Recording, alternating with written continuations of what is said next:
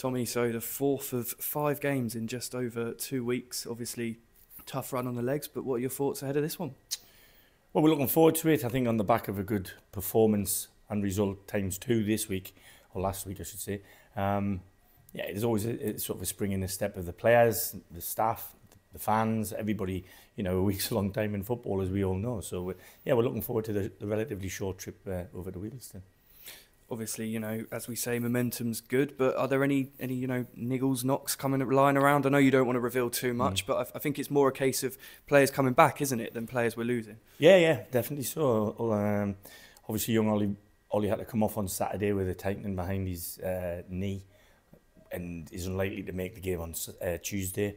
But we don't know yet. We've got to let things settle down. Same with AJ the day before. It's still, at a stage where we can't definitively, put time frames on them yet. But we're hopeful that neither will be too long. Obviously, the couple of additions we added last week have now had a full week's training with us.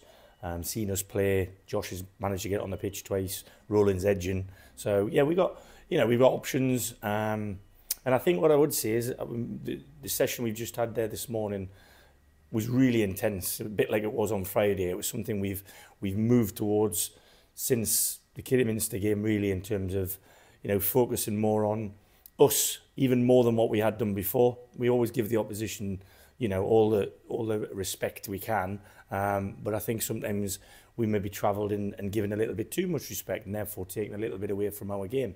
So we'll be attacking the game as we normally do. I'll be trying to do it probably as close as we played at home, other than the neighbours the other way. So we're really looking forward to the game. And one thing I will say is, if there is changes, or there will be changes, I don't see that as just weakening the side.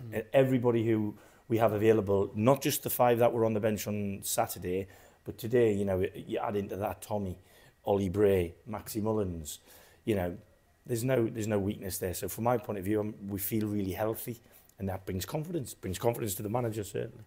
Something that we've had to deal with already this season is our opposition getting a new manager, and there's always that cliche of the new manager bounce, isn't there? But I mean, I guess it presents us problems in the way that we're not entirely sure how they'll set up the team, I guess.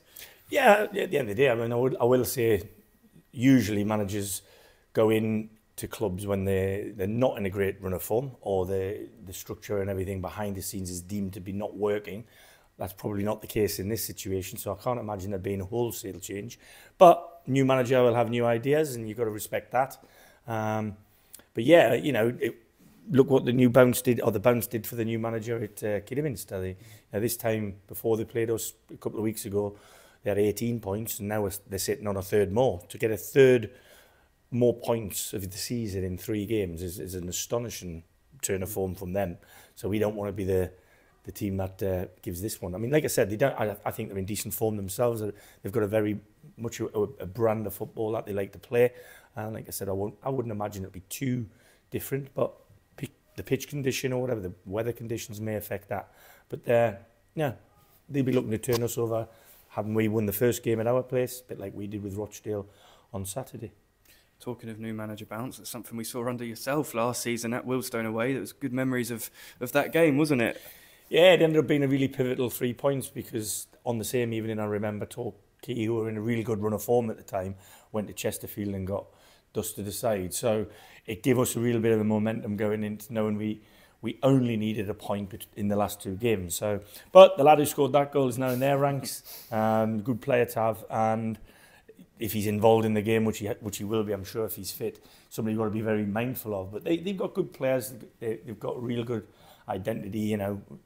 Some teams don't want to play much football. Some teams want to play lots of football. And I think they get a good balance. As you mentioned briefly just now, we have beaten them already this season. So will that provide the lads a bit of confidence? Well, I don't think there's a massive amount of change in either squad since then. But that was then, and this is now. Like I said, the form that we're going into this in, people were getting excited because we lost a couple of games in a week, but one was in the FA Cup, one was in the FA Trophy. We've only lost one of our last 5 league games, so I'm very much at ease at the whole picture rather than the now and the yesterday sort of result reaction. I don't do that, and I think we're in a good place, you know. I think I've said this on numerous occasions. I don't know a team that I've been involved with that's had a good FA Cup run, let's say, and not had a little dip afterwards, because the emotion of everybody, it gets to a point where it's beyond normal for that season and that level that you're playing at, because going to the Hawthorns like we did was a monumental day. It's, you know, big day. People remember that forever. And players are no different to that. Their emotions are up there, and therefore their emotions are really down when they've lost. Much as not many people would have given us the 5,000 behind the goal would, but not many people outside there would have given us a chance. But we went there believing we could cause an upset, as Maidstone did. So, yeah, I think we've moved on from the disappointment of that, and that has to be brushed aside, as does the result that followed. And we've got to start thinking, if people want to remember about that, I'll quickly remind them about the Bromley and the Rochdale results.